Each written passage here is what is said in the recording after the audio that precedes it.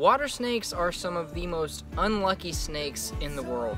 No matter how hard they try, they can't really seem to not look like cottonmouths to most people. Basically, this video is going to help you identify the non-venomous water snakes in your area from the venomous cottonmouth, aka water moccasin. Now, this video is mainly going to qualify for people that live in the southeastern section of the United States, and it's mainly going to apply to the inland portion of the southeast. So if you live on the southeastern coast, this video isn't going to apply to you as much because there are a few water snake species that live in those areas that don't get shown in this video. Now, the last thing I'm going to throw out before we get this video rolling is that you're going to hear me use the term Nerodia a lot. Now, just so you understand what I mean when I say the word Nerodia, Nerodia is basically the genus name for all North American water snakes, essentially. So when I say the word Nerodia, basically all I'm saying is water snake. It's just another way to say water snake.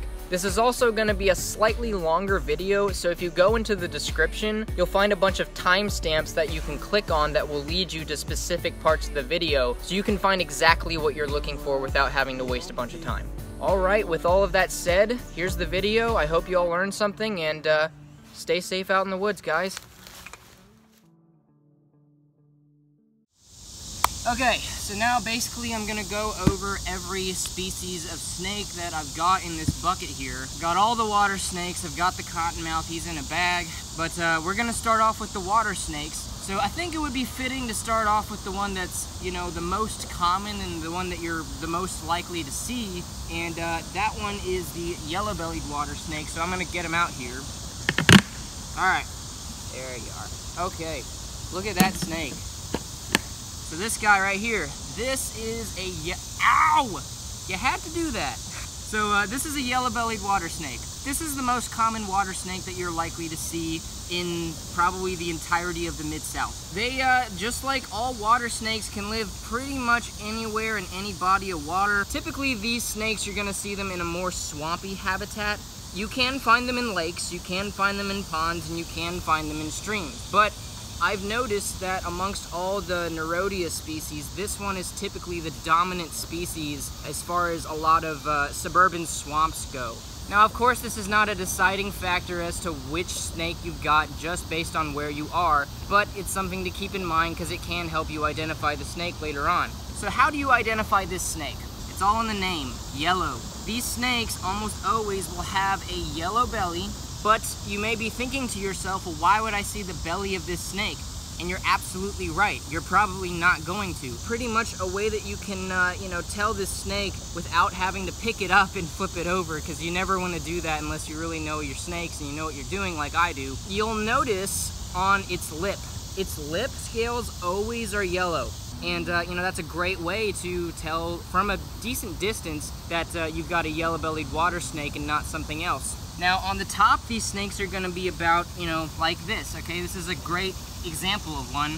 Pretty much a solid gray or light brown color with maybe just a hint of a pattern in there. All right, but usually their pattern is going to be very faint at this age. When they're babies, their pattern is a lot brighter. They look like a totally different snake. I'll put up some footage of that so you can see that better. A lot of the times, even when these snakes are crawling, you can sometimes catch a hint of the yellow on their flanks or on their sides, okay? So that's another way you can kind of tell it's a yellow-bellied and not something else. Another thing to keep in mind with this species is that you can find them really, really close in proximity to humans, okay? If you have a backyard water feature or a pond or something like that, even just in your yard, if it's got frogs or fish in it, these guys will probably be in there, okay? So you don't have to be far away from people in order to find this snake. This is a very human-tolerant species. All right, but now y'all gotta look at the first snake, the yellow-bellied water snake right here.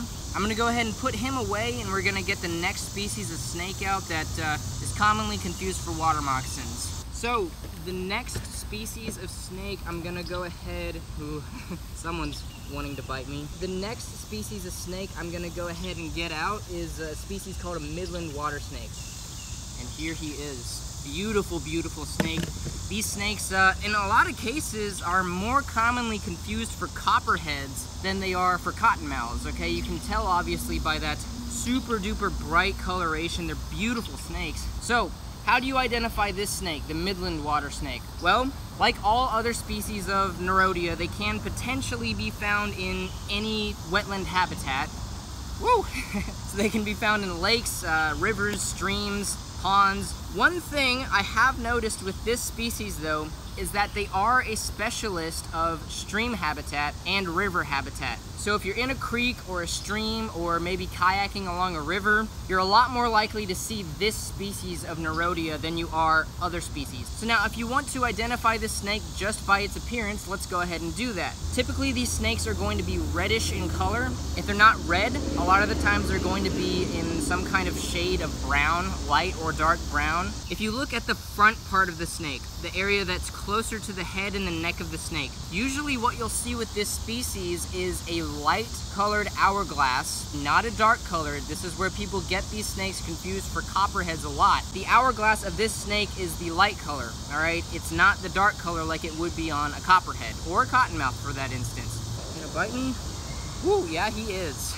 Now when you move down the body of the snake towards the tail, that hourglass pattern is going to break up and it's not going to be an hourglass anymore. So basically what it's going to look like, there's going to be circles or blotches going down the back of the snake on the very, very top of it. In between those dark colored blotches on the very top, it's going to have dark colored bars going right in between them on its sides. That's the main way that you can identify this species of snake just by its pattern. So last thing about this species, are they tolerant to people? Yes, they are extremely tolerant to people. You can find this species of snake in your neighborhood drainage ditch. I'm not kidding, I've found tons of them in mine. I'm sure you could find them in yours too. So that's about all with this species of snake. I'm gonna go ahead and put him away and we're gonna get another species of snake out. All right. So the next species of water snake that we're going to get out of this here bucket is a diamondback water snake. Fun fact about the diamondback is that typically they get bigger than almost any other water snake species in the United States. And here he is. You can see this is a fairly large individual.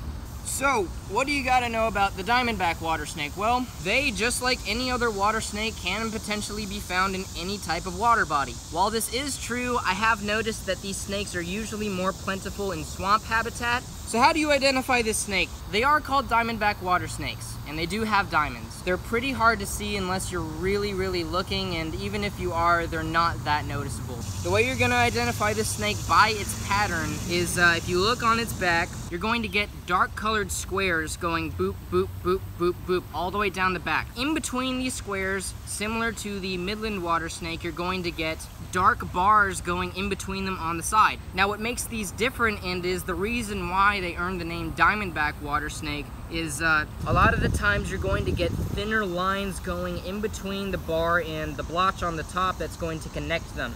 This is not always going to be very apparent, which is why these snakes are typically more difficult to identify. But one thing that's really important to notice is the general color of this snake, which is greenish. These snakes have a green color scheme to them. So the blotches and the bars on the back that I was talking about are typically a pretty dark green color. And in between that, you're gonna get a more light green color. Now, are these snakes tolerant to humans? Yes, they are. Now, what I have noticed though is that these snakes, in a lot of cases, are slightly less tolerant of humans than the other species are, but you can still find them in the middle of the city. All right, well, that is the diamondback water snake, so I'm gonna put him back. All right, let's get out the broad-banded water snake. So I'm gonna go ahead and get him out real quick. So this species is the broad-banded water snake. Wow, look at that. This is probably the most distinct species of water snake that you could get in the southeast, all right? So the broad-banded water snake, what's there to know about this species? Well, once again, like every other water snake, they can technically be found in any type of body of water. While that is true, this species is a swamp specialist, all right? So you're much, much more likely to see this species in a swamp. So if you want to identify this snake just by its pattern and its coloration, it's pretty easy. This is the only species of Nerodia that you're going to get a distinctive orange coloration on. All right, you're not really going to see that with hardly any other Nerodia species, and you're definitely not going to see that with a cottonmouth. You'll notice its head, it's orange. No other water snake is going to have an orange colored head. But if you look down its body, all right, you're gonna notice its pattern is very, very irregular. It's not consistent at all. It's got all these faded and irregular orange and yellow bands going down its back. If you go ahead and flip the snake over on its belly, it's got this yellow and kind of chestnut colored checkerboard pattern going down its belly. It's absolutely beautiful. But yeah, that's the main way that you identify this species, by its coloration and its pattern. So what makes these snakes quite a bit different from the other Nerodias, its human tolerance is much, much lower than the other species of Nerodia. So these guys you're probably not going to get in a city park, okay? You're usually going to see these guys farther away from people. So if you're in the middle of a city and you think you see one of these snakes, there's a much lesser chance that it's this species as compared to the other Nerodia that we've got already. But there you go. That is the broad-banded water snake. Absolutely gorgeous. All right, there you go. She's been a sweetheart the whole time, hasn't tried to bite once. And now we have one last snake. All right, guys, so I'm actually in Arkansas right now. This last snake I wanted to show you guys is something that I couldn't find in Memphis and haven't been able to in the 12 years I've lived there. This snake is very special. This is a Mississippi green water snake. Now this snake is one that you're probably not gonna see too often, all right? They're pretty rare, you know, they're not very tolerant of people at all. If you want to identify this snake, first let's take a look at the habitat. These things love swamps, all right? They're swamp specialists. Of course, they could technically be found in just about any wetland habitat, but swamps, canals, things like that, you know, these guys love them. As far as their appearance goes, they're really similar looking to a diamondback water snake. On top, they pretty much have a checkerboard dark and light green color. It's hard to describe it in any other way. That's honestly what it looks like to me. It's like alternating bars going throughout the entire dorsal part of the back. That's really a good way to see that it's a green water snake. On the underside, they look pretty similar to diamondbacks, but just on steroids pretty much. To me, their underside is much more colorful than that of a diamondback. It's a lot more green in coloration, hence the name green water snake. Now, one thing that's a show sign of the fact that it's a green water snake is its face. There's no bars on its lips. There's really no patterning on its head. Its head is very plain. Now, what's their human tolerance like? Very low. Okay, they have a very, very low human tolerance. All right, these snakes, as I said earlier, are very rare and only like to hang out in areas that's far away from people. You know, you're not likely to see this snake in a place that has a lot of human development. Fantastic snakes, you know, I love them. They're beautiful. I'm so happy I actually got to include one of these in the video, and I actually found one. But yeah, I think that's about it for the Mississippi green. That's pretty much all you need to know about them. And that, my friends, is all of the Nerodia water snakes that get confused for cottonmouths in the Mid-South. We have one last snake. You guys guessed it. It's the venomous one. It's the cottonmouth. So I'm gonna get the cottonmouth out. He's in the same bucket as these snakes, but he's in a bag. So I'm gonna go ahead and get that bag out. There she is. Okay. And there he is. Woo! This is the infamous cottonmouth. All right, so we've got the snake here. You wanna coil up for me there? If you want to identify this snake by its markings, a lot of people will say that this is a solid black snake. This is not true. Cottonmouths do have a pattern. Now, as they get older, it gets darker and it's harder to see, but it's always there. And if you get close enough, usually within a safe distance even, you'll be able to see it. All right, it's always there. And basically what makes these snakes different as far as their pattern goes, it's got a clean hourglass shape going down its sides. If you were to look at it on top, a lot of people may say it looks like a saddle. And you can definitely say that as well. You know, they're the only one of these aquatic snakes that's going to have an unbroken, smooth pattern going down its sides. All the other water snakes, their patterns eventually broke up. They didn't stay as one singular, unbroken pattern. Now, the big way I like to tell that it's a cottonmouth is if you look at its face. You're gonna notice it's got a dark stripe going straight through its eye. No other non-venomous water snake is going to have that dark stripe that's just going straight through its eye like that. And just beneath that dark stripe, typically you're going to get a lighter color. Usually it's white. Sometimes it can be a kind of like a greenish color, but usually it's white. That for me is the big way that you can tell this snake is a cottonmouth. Even from a distance, you can see it from a good ways away. You don't have to get too close to the snake to see it. Just like water snakes, these snakes can be found in any type of water body. But typically, these guys strongly prefer swamps over other bodies of water. Now, are these snakes human tolerant? Technically, yes, they are. You can find them in the middle of the city. I have many times. Now, as you can see, this snake is within inches of me, and he's not trying to attack me. He's not trying to bite me or chase me or any of that junk that you'll hear a lot of people say. They don't do any of that. The big thing with cottonmouths is just admire them from a distance, you know, stay a good ways away from them, and they'll do the exact same thing for you. So those are the main ways that you can identify these individual species from each other. Now I'm going to go ahead and compare some just general characteristics of water snakes and cottonmouths. So we're gonna go ahead and take a look at some of those right now.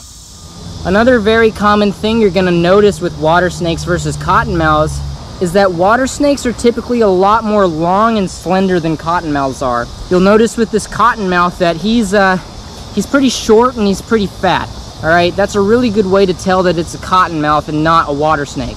As you can see with this yellow-bellied water snake here, he's quite a bit longer, and in comparison to the length of this snake, he is a bit more slender.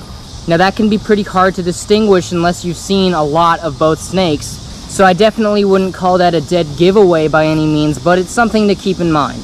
Another nice way that you can tell a water snake from a cottonmouth is the head shape of a cottonmouth, and I'm not really talking about the triangular head.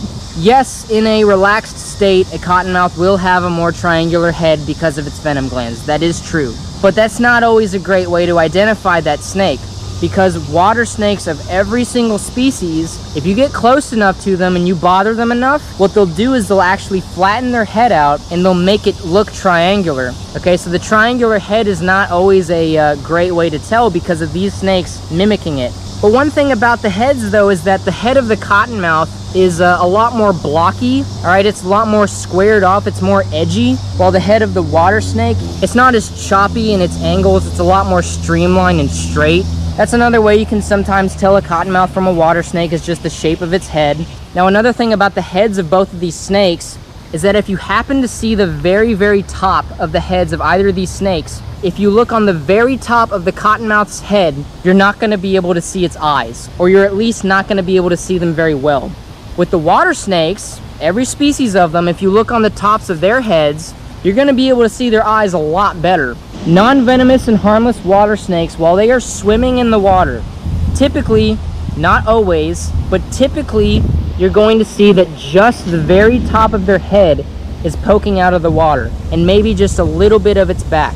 Now when a cottonmouth is swimming in the water, it's going to be completely inflated, and it's going to be swimming on the very top of the water, so most of its body and its head is going to be swimming on the very top of the water. That's a really good way to tell if you see one swimming.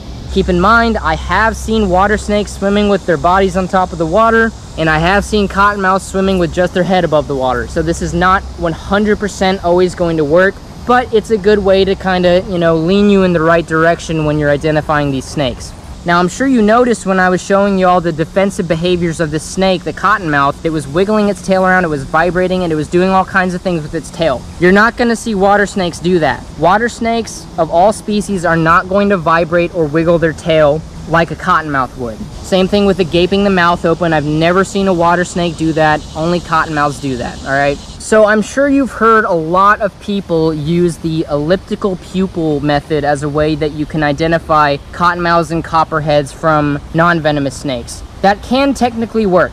Now, you have to get a good bit close to the snake to actually see the shape of the pupil. But if for some reason you happen to see the eye up close of either one of these snakes and it's up and down like a cat, it's going to be a cottonmouth, it's not going to be a water snake. Now, this does not always work because a lot of the times you'll see these snakes at nighttime. Cottonmouths during the nighttime, same thing with copperheads and rattlesnakes, their eyes are no longer elliptical because they have to let in a lot more light, so their pupils actually round out just like a water snake would. So you can't always use that as a way to identify these snakes. So another thing that's good to keep in mind is that cottonmouths actually have heat pits. So basically what a heat pit is, it's another hole in between their nostril and their eye. A water snake does not have this, so for some reason if you see two holes on the face, then you know it's a cottonmouth. So when I approach the water snake, generally water snakes are going to be very quick to run away.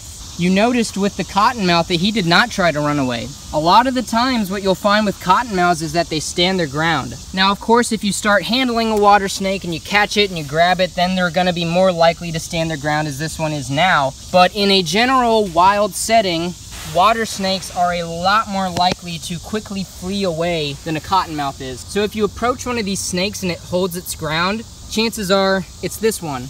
But then if you approach a snake and it tries to run away, it's a lot more likely to be a water snake. All right, everybody, well, I really hope you all have a better understanding on how to identify the water snake species that we get in the Mid-South versus the cottonmouth that everybody confuses them for. I've got all my water snakes back in their bucket here. I've got the cottonmouth back in his bag. So the time has come. Let's go ahead and let them all go. All right, first snake we're letting go is our Midland water snake right here. All right, buddy. And there he goes. Look at how bright red he is. That is beautiful. So the next snake we're releasing is Mr. Yellow-bellied water snake here. There he goes. Next up, we've got our gorgeous little diamondback water snake. I am right back underneath the bridge where I found this absolutely gorgeous Mississippi green water snake. It's time to let him go, so let's put him back in the water. Right back. All right, well, the last water snake we've got to let go is our beautiful little girl here, our broad-banded water snake. I think she's ready to go home. Let's let her go. Here she goes. And off she goes, back into her lake home. And last but certainly not least, it's time to release our good friend, the cottonmouth.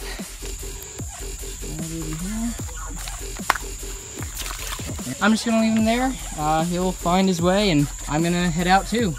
Alright, well, I hope you all now have a better understanding of what water snakes live in your area and how to identify them all from cottonmouths.